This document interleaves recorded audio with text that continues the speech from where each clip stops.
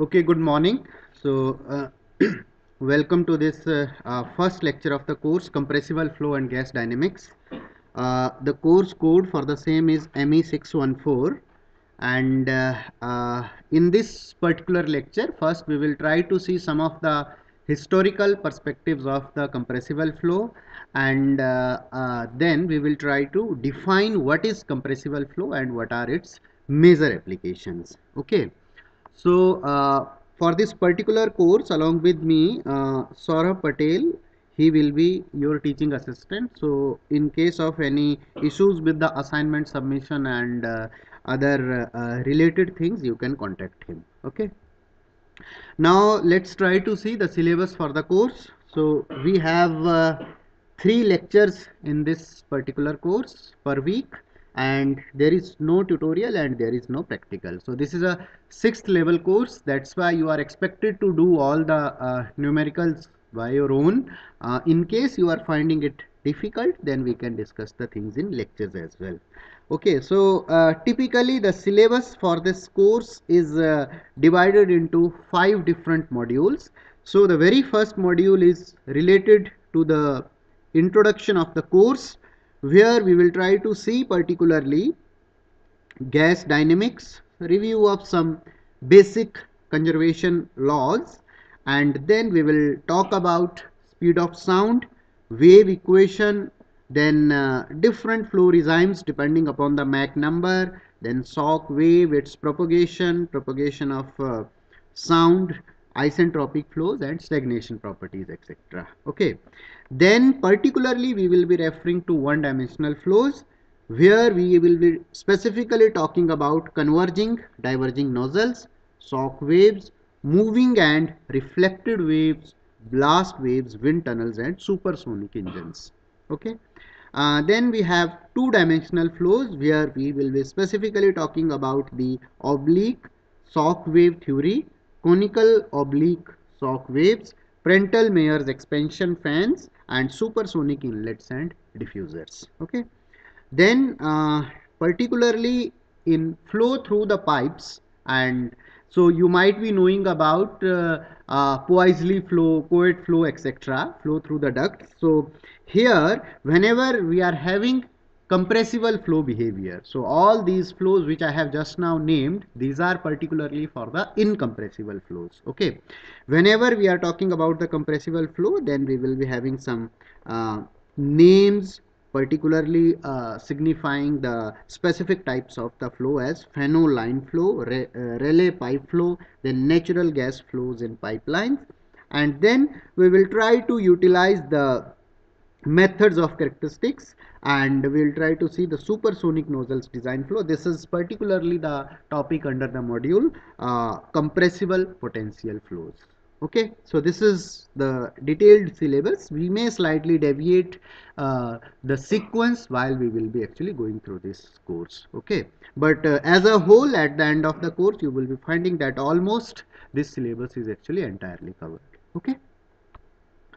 Then let's talk about important aspects. So what are the reference books? So most specifically, I will be referring to J.D. Anderson, and the title of the book is Modern Compressible Flows with Historical Perspectives. So that is the book which I will be mostly preferring. Then for numerical problems, you can refer to S.M. Yahya as well. So Fundamentals of Compressible Flows. Then there are some other books as well, Dynamics and Thermodynamics of Compressible Fluid Flow. So for few specific topics, I will be referring to this book. Then another good book which you can refer, that is Gas Dynamics. This book also you can refer, okay, by E. Radhakrishnan and John and Kith.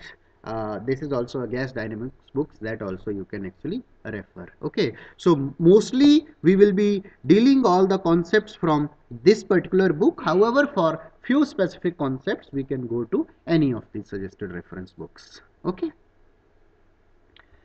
Now the prerequisite for the course. Okay, so for compressible flow, two important things are very important, because we have involvement of the fluid, so we should know the fundamentals of fluid dynamics, And secondly, we will be finding that when we introduce the compressibility to the flow, then there is significant changes in other thermodynamic properties of the flow as well. Okay, so in order to deal with the thermodynamic properties, another important feature is that we will be finding that compressible flows are nothing but the high speed flows or high energy flows. Okay, so whenever you will be finding the interaction of compressible flows with different components, so there will be involvement of high energies and then interactions of the energies, and the fundamental science which deals with the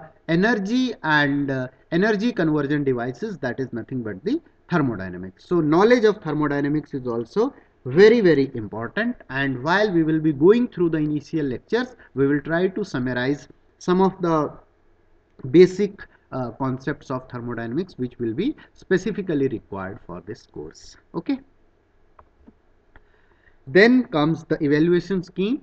So I will try to give about 4 to 5 assignments, and out of these assignments only any two will be evaluated, and the weightage for assignments will be 20 marks. Okay, then we will be having mid semester exam. So mid semester exam will be of 30 marks and final exam will be of 50 marks.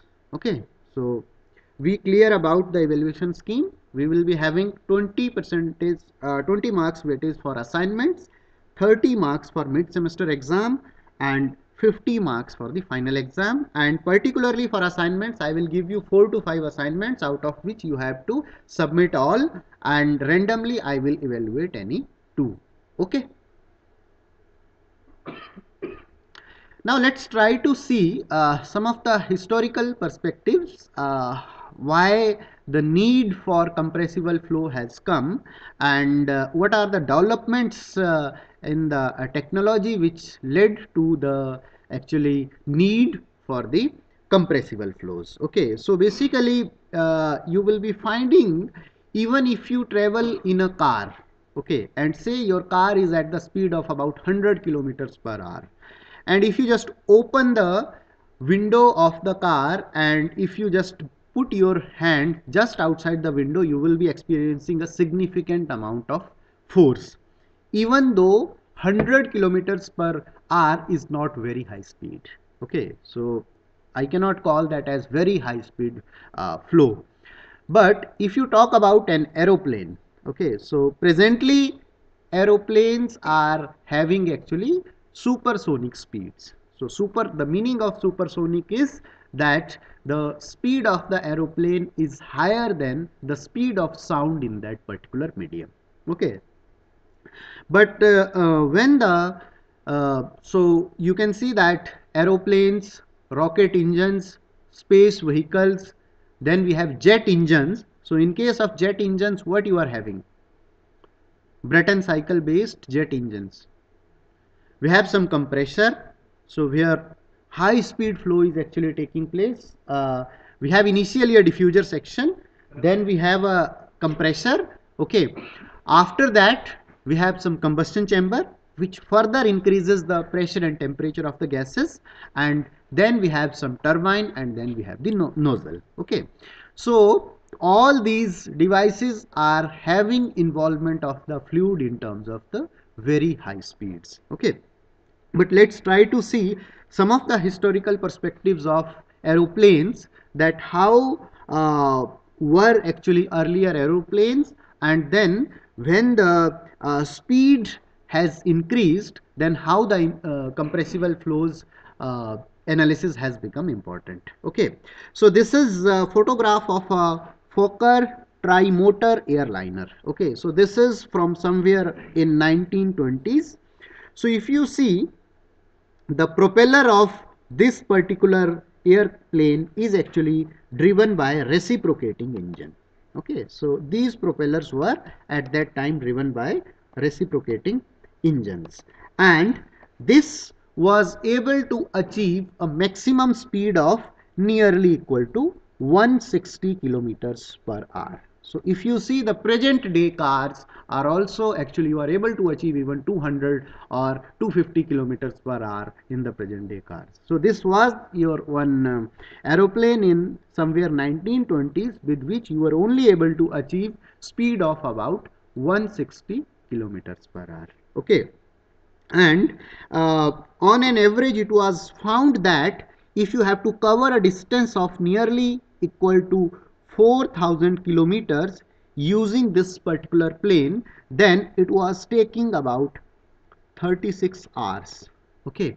And you are not able to complete this distance in a single stretch because of many technical issues, and one has to actually take many number of stops as high as equal to about 10. So if you have to cover a distance of 4,000 kilometers, you have to take about 10 stops, and the maximum speed which will be achieved will be about 160 kilometers per hour. Okay. Then little bit technology has progressed. Then this Douglas DC-3 airliner has come in 1930s. Once again, this is also, the propeller is driven by the reciprocating engines only, but speed of this particular airplane was nearly equal to about 290 kilometers per hour. Okay. And for the same distance of about 4,000 kilometers, now it has taken something about 17 hours, and number of stops has also reduced to about 3. Okay, so nearly equal to, in 3 stops you were able to achieve this much distance. Okay. Then another variant which is of this category only, but the which has come somewhere in 1950s, but the only difference is that in place of a single propeller on each side in DC-3, this particular DC-7 was having 2 propellers on each side. Okay. And with this, the average speed which was kind of achieved is nearly equal to 500, or I should say the maximum speed which was achieved, that was nearly equal to 500 kilometers per hour. Okay. Then this is the present days aircraft. So you can see Boeing 777 jet airliner. So this particular aircraft is now having jet engine. So the difference is, earlier aircrafts which I have talked about, these were having the reciprocating engines. Okay. And reciprocating engines were used to rotate the propeller shaft. Now the present day high speed airliners are having jet engines. These jet engines are nothing but the based on the ideal Brayton cycle, where you are having some initial diffuser section, then compressor, then you are having after compression the injection of fuel in a combustion chamber, where you are getting high pressure, high temperature hot gases, and these gases then are expended partly over the turbine in order to run the compressor and other auxiliary equipment of the aircraft, and remaining are actually expended over a nozzle in order to create the sufficient thrust for propelling the aircraft. So this type of jet airliner is having speeds in the order of nearly equal to, say, 1000 kilometers per hour. Okay. So this is a present day I can say the jet engine based airliner. Okay. Now so you can see that earlier whatever the engines we were studying, particularly till the Second World War, these were actually very low speed, and for majority of these engines, even the fluid flow analysis was done using the incompressible flow modeling, and till that time this analysis was actually sufficiently accurate and there was no need of compressible flow analysis. However, after the Second World War, so you can see this is Bell XS1. So Bell XS1 is the first supersonic aircraft. So this is the first supersonic aircraft, and this was also from somewhere in 1950s, near the time of Second World War, 1940s or 1950s. 50s. And in this aircraft at that time, about speed equivalent to Mach number of nearly equal to 1.06 was achieved. Okay, so what is Mach number? All these terminologies slowly I will be introducing you to the while we will be going through this course. So at the moment, just to briefly summarize you, Mach number is nothing but equal to the ratio of speed of the flow, speed of the fluid per unit speed of sound. So A is the symbol for speed of sound. So Mach number plays an important role in defining the compressible flows. Okay, so at the moment you just remember this definition and how it is coming, why it is important, all these things we will see later on. Okay, so with this first kind of supersonic aircraft, Mach number of nearly equal to 1.06 was achieved. So when you are going for such high speeds, then actually you cannot neglect the compressible effects. If you cannot neglect the compressible effects, then using the incompressible flow modeling is actually not accurate. For example, if you are having earlier low speed airliners, then you can easily employ the Bernoulli's equation for incompressible flow, which is P plus half mv square plus mgz equal to constant, considering that major assumption is flow is inviscid. Okay, so if flow is inviscid, then we were able to successfully apply this equation. But when the compressibility effect has become important, then obviously we cannot apply this equation because our density will not remain constant. Okay, so then this particular equation is not applicable for compressible flows. So we have to go for the little more advanced analysis by taking into account the compressibility effects. Okay. So another example, let me give another historical example. So that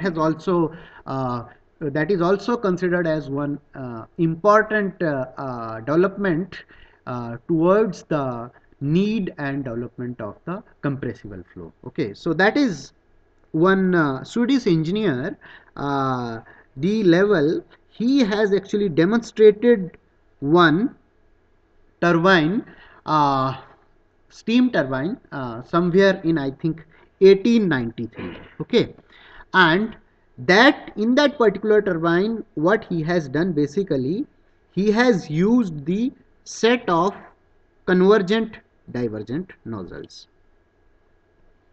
So when steam was coming and it was interacting with the turbine blades, say these are nothing but the turbine blades. So when the steam was interacting with the turbine blades, so what he has done earlier, actually normal routine pipes were used to supply the steam to the turbine blades. So in place of that, he has actually specifically used this convergent set of convergent divergent nozzles, and with the help of these nozzles he was able to achieve a speed of about 30,000 rpm, revolutions per minute, for the turbine shaft. Okay, so that was the highest speed of that time, and these turbines were specifically designed using the steam, and these were for actually ships. Okay, so this is also considered as one important development towards the technological advancements with the help of compressible flows. Okay, then you see the present speed, this BAC Concorde supersonic airliner. So this is nothing but, in the name itself it is written supersonic. So this will be having Mach number significantly larger than 1. Okay, so then it will be able to give us nothing but the supersonic speeds. Okay, so these can be seen as the important considerations towards the development of the compressible flow. So initial aircrafts were nothing but the low speed, where incompressible flow analysis was sufficient enough to define its dynamics, to predict its behavior. But when the speeds of the systems have increased and become sufficiently high so that the effect of compressibility cannot be neglected, then using the incompressible flow analysis is actually not uh, accurate. So one has to consider the effect of compressibility. Okay. Now let's introduce some of the basic fundamental concepts, and let's try to first build up from the point what is compressibility.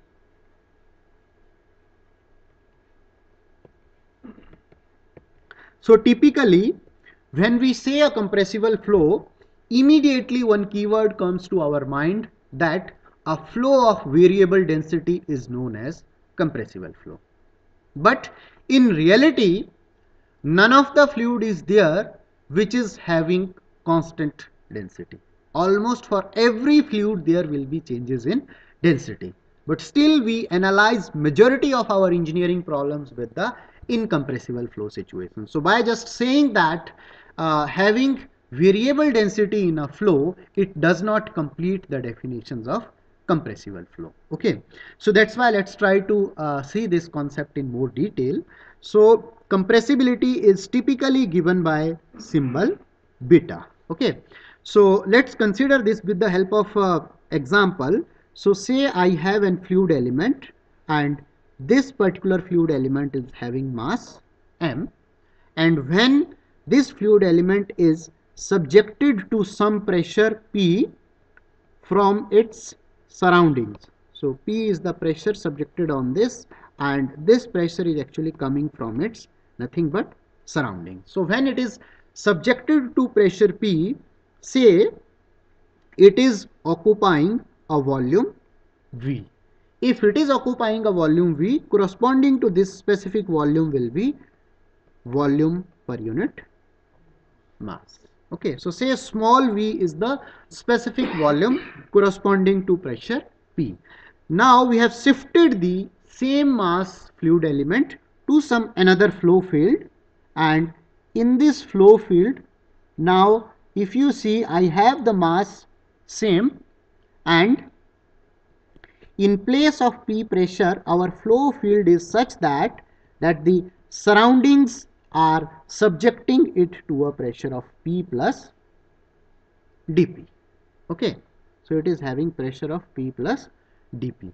If it is having a pressure of P plus dP, because of the increased pressure being a compressive force, so you can see whenever I am subjecting the arrow of the pressure, I am actually putting it towards the fluid element. So being a compressive effect, what it will try to do, for the same amount of mass, it will try to decrease its volume.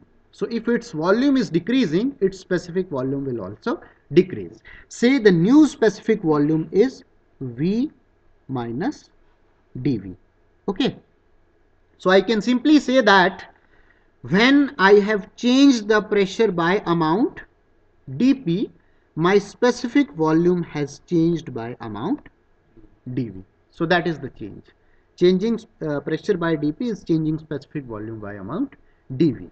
So if we define that change in specific volume corresponding to dP change in pressure per unit the original specific volume of the fluid element, that we call as nothing but our compressibility beta. Okay, and while we write the definition of beta, we put a negative sign over here. So what does this negative sign signifies? Negative sign signifies that when you are decreasing the pressure, when you are increasing the pressure, volume is decreasing. So this dV by dP ratio will become negative. So in order to just make this quantity positive, we are putting a negative sign. Or in other words, I can also say the significance of negative sign is that increasing the pressure decreases the volume or specific volume of the fluid element. Okay, is this point clear? So this is the reason for putting a negative sign over here. So this is one very important equation. Okay, however, still I would like to say that this definition is still not complete. Why it is still not complete?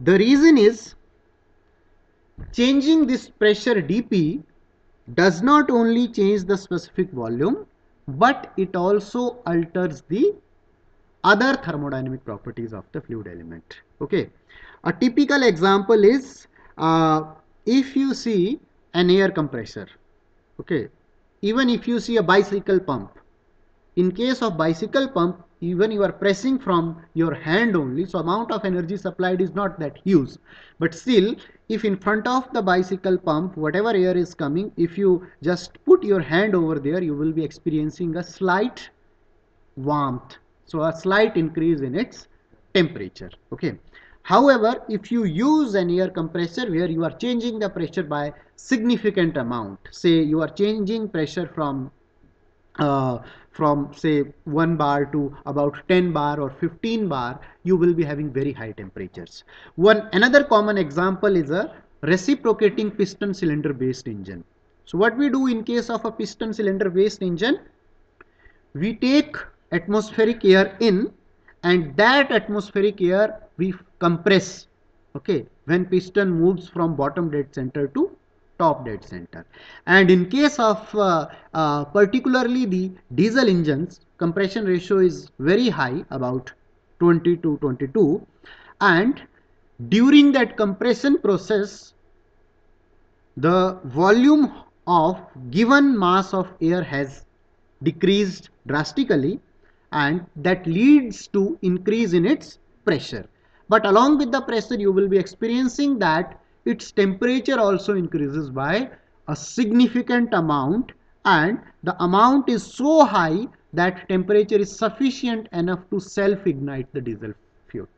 Okay, so it means that changing pressure does not only change a single property, that is specific volume, it also alters the other properties. Okay, so this particular equation only talks about change in specific volume with reference to changes in the pressure. So it means that it is not including the dynamics of the other properties. So what we have to do in order to make this definition complete, we have to include the variation of other properties as well. Okay, so to make this definition more generalized, what we can do, I will just try to make you recall the fundamental concepts of thermodynamics. So when we use a compression process in a steady flow device, so you will be remembering that in a steady flow device, we represent compression process or a compressor by control volume, something like this. So this is our compressor, symbol for compressor, okay, or I can say the control volume. So this particular area is nothing but a control volume for a compressor. Okay, so what I do here, I supply some fluid mass, say at the rate of m dot, and if it is a steady flow device, then mass which is going out, that will also be having rate m dot. Okay, both will be having rate m dot, and here if it is coming at pressure P1 and specific volume V1, here it will go out at pressure P2, which will be greater than P1 and specific volume V2. Okay, now when we achieve this compression process, we consider that in a compressor, steady flow compressor, the fluid element moves at very high speed, because of which, particularly in case of a rotary or axial compressor, and the speed is so high that it does not get sufficient time to exchange heat with the surroundings. So it means heat transfer with surroundings is 0. Okay. Another important consideration which we take while we do the thermodynamic analysis is our processes are either reversible, or if not fully reversible, at least internally reversible. What do you mean by reversibility or internal reversibility?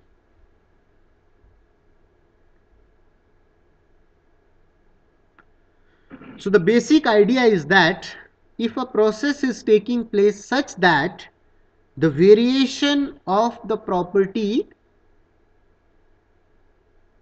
inside the system,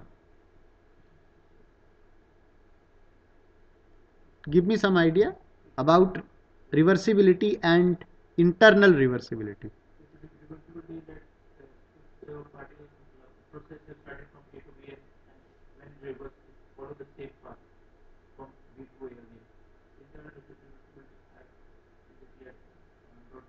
Okay, so partly this definition is correct, that if you are taking one path from A to B, it is taking the same path from B to A. Okay, but this definition is partly, not fully complete. Okay, so I suggest all of you to go through the concepts of thermodynamics, reversibility, internal reversibility, etc.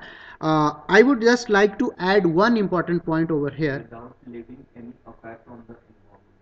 Yes, without leaving any effect on the environment. This is also one good addition to this. Okay. So one important thing I would like to add over here, any process becomes irreversible because of some dissipative effects. Okay, so this is one important point. If you have dissipative effects, what are the dissipative effects? Such as friction,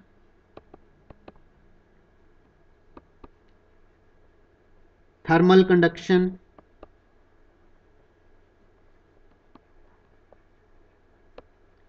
mass diffusion. So particularly when we deal with the flows, then say these three important points. So all these things are nothing but the causes of irreversibility.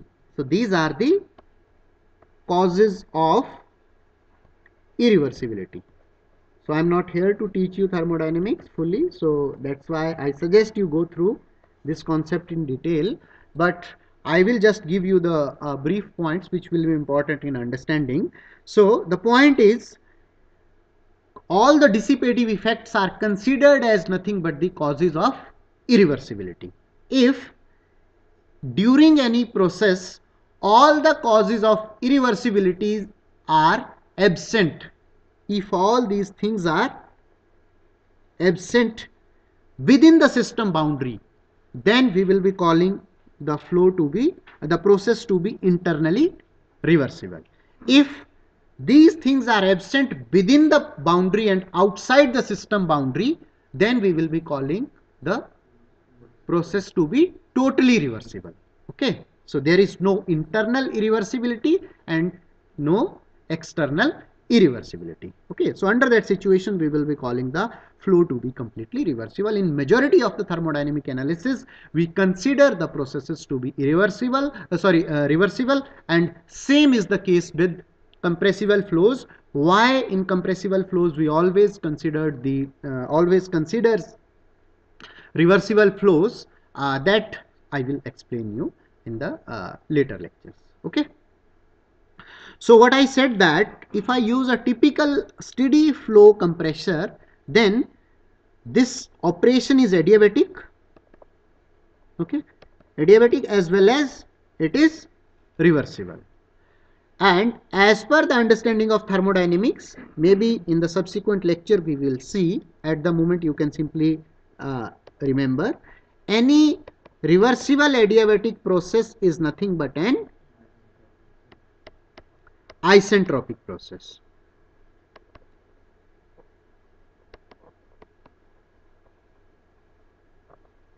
So any reversible adiabatic process is an isentropic process.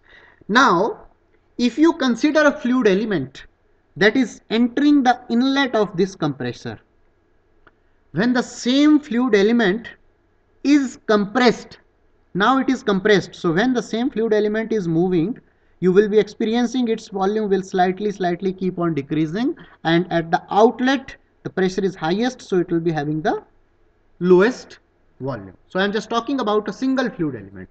Here you will be having a large number of fluid elements, but I am considering a single fluid element. So initially pressure is low, its volume will be more. As long as it will move across the compressor, pressure will keep on increasing and its volume will keep on decreasing. But one important point is, when we are doing this compression process, the other properties will be influenced by the way we are actually completing this process. So in this particular process, what we are doing this compression process in an isentropic way. So if we are doing this process in an isentropic way, so this will govern how other properties of system should change. Okay, is this point clear? So basically this will control how other properties should change. So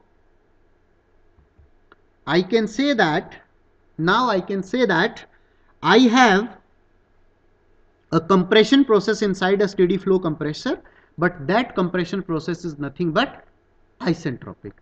So I can call compressibility in this process as nothing but the isentropic compressibility. So I will define one another variant of the compressibility, which I am specifically referring as isentropic compressibility.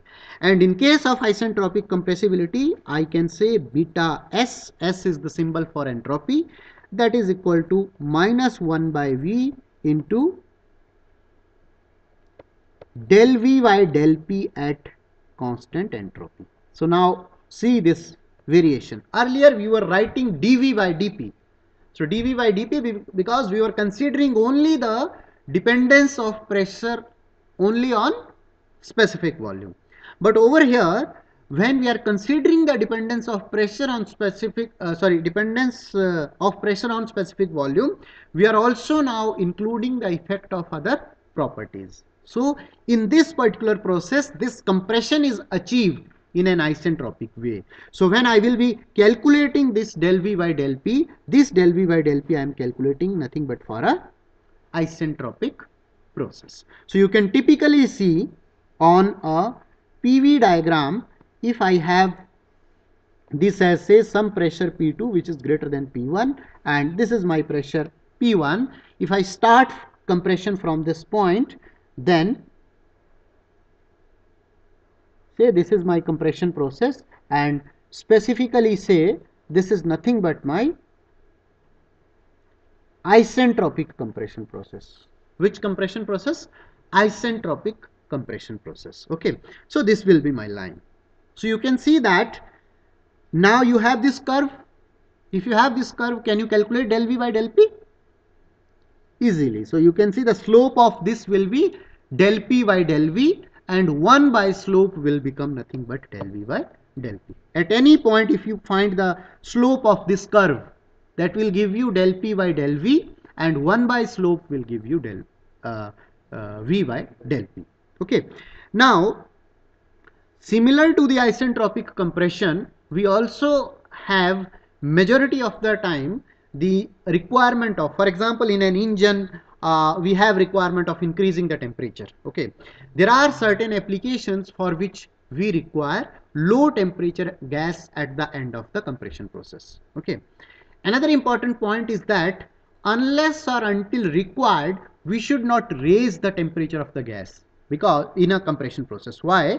Because raising temperature during a compression process takes more amount of work input. So if we are having some means to control the temperature during an compression process, and if we can make the compression process isothermal, it will be consuming less amount of work. Okay, so majority of the time we see in our routine compressors, which we use in our normal workshops with different machines, you will be finding across the periphery of the compressor a number of fins are actually attached. Okay, so these fins are nothing but provided to reject the amount of heat generated within the compressor to the surroundings. Okay, and even the high pressure ratio compressors are having liquid cooling systems also, where water jackets are provided, which actually cools down the temperature. Okay, so considering these aspects, what I can say that isothermal compression process is also one very important, which is used in many technological applications. So considering the isothermal compression, we can define another variant of compressibility as isothermal compressibility. Okay, so in case of isothermal compressibility, what I will do, I will write over here beta T, where beta T is equal to minus 1 by V del V by del P at constant temperature. So we know that compressing a fluid element will try to increase its temperature. But if we can control the rate at which temperature is increasing and the rate at which working fluid is giving heat to the surroundings, then we can basically maintain the compression process at isothermal conditions. And at isothermal conditions, what will happen? The initial temperature and the final temperature will remain the same. So on a PV diagram, if you represent a typical isothermal compression process starting from the same state point, you will be finding it something like this.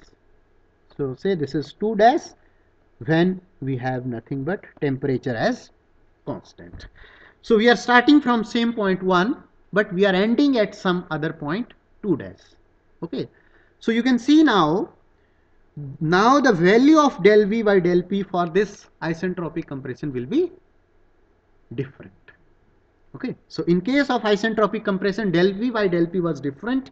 When you are having isothermal compression, then del P by del P is different. So this is where it becomes important to introduce the other property along with this. Okay, so that's why we have introduced over here entropy. Here we have introduced the temperature, because any other third parameter which is kept constant, that will affect the rate at which del V by del P is changing. Okay, because if you don't consider temperature constant, then what will happen? If pressure and temperature are increasing simultaneously, pressure will have tendency to decrease the volume, temperature will have tendency to increase the volume, and depending upon the combined effect, you will experience how much volume is changing with reference to the unit pressure. Okay, so that's why whenever we have considered the isothermal compression, then effect of temperature is completely neutralized. Only pressure is having tendency to decrease the volume. So that's why you can particularly see over here the slope of this isothermal compression is less. If this slope is less, 1 by slope will be higher. Okay, is this point clear? So this del V by del P for isothermal is actually higher. Is this point clear? Okay, now this is about the isothermal compressibility. Now majority of the times you will be finding that when we do compression, other properties we cannot maintain constant, because when I apply pressure, obviously volume has to change.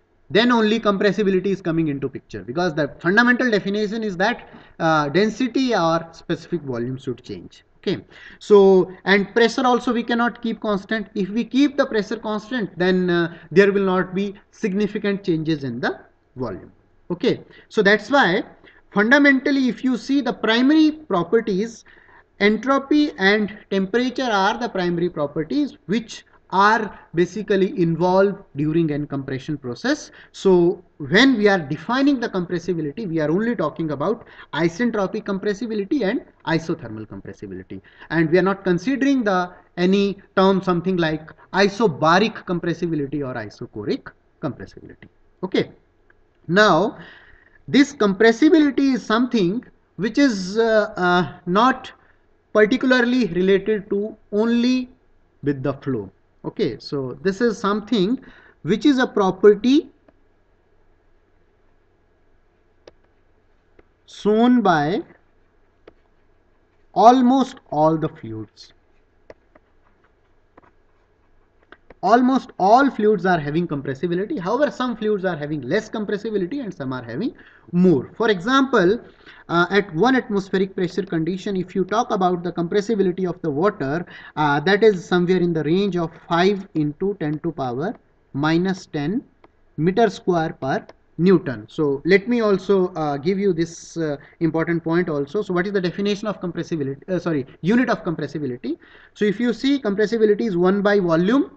So it means 1 by meter cube into delta V, change in volume is meter cube, divided by pressure, which is Newton per meter square. So from here you will get unit of compressibility is meter square per Newton. Okay.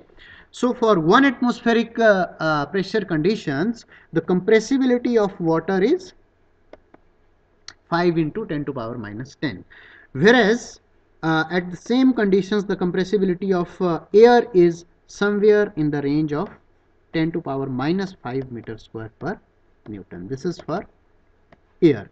So meaning is clear, very clear, that for same amount of pressure change or for unit pressure change, your volume change will be by this much amount in case of water and this much amount in case of air. So it means that air is having almost 10 to power 4 times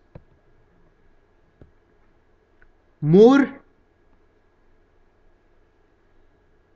change of specific volume or density.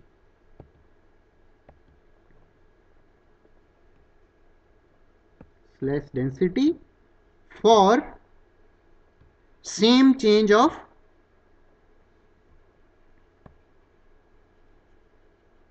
pressure, and this is than water. Air has nearly 10 to the power 4 times more change of specific volume or density for same change of pressure than water. So this is the reason that in majority of the flow situations, water and other liquids can be easily regarded as incompressible flows, because there, for whatever change of pressure is happening, corresponding to that, changes in volume are actually less. Okay. And in case of air, it becomes easy even for small pressure differences also to create the situation of compressibility. Okay. Now let's try to see another important variation. So beta in general form we have defined as minus 1 by V dV by dP. Okay. Now we know that specific volume is 1 by rho. So if I substitute this over here, then my beta becomes d of 1 by rho. Let me also substitute this, replace this with 1 by rho divided by dP. Okay. So this will become minus rho times d 1 by rho will become minus d rho by rho square into dP. How it is coming? So if you are having d of u by v, that becomes u dash v minus v dash u divided by v square. So using this formulation, you can actually obtain this expression. Okay. So from here, our beta will be equal to 1 by rho d rho by dP. So you can see over here, mathematically the negative sign has vanished, and physically if you try to relate, physically also you can justify this mathematical expression. Whenever you increase the pressure, there is increase in density. Okay, so mathematically and physically you are able to make over here the same sense. Up to this point, is it clear? Now from this you can see that change in density d rho is nothing but equal to beta into rho dp. So this is the amount of amount of change in density for corresponding change in pressure during some flow situation. So this is an important equation. When this change of density d rho, when this change of density is less than 5% in any flow situation, then we call this as nothing but our incompressible flow.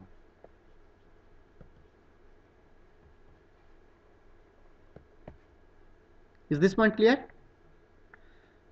So what I want to emphasize over here, whenever initially I have started the definition of compressibility, then I have talked about a stationary fluid element. But in reality, fluid element will not be stationary. When we are talking about a flow situation, it will be moving. So the way I have explained in case of a compressor. Okay.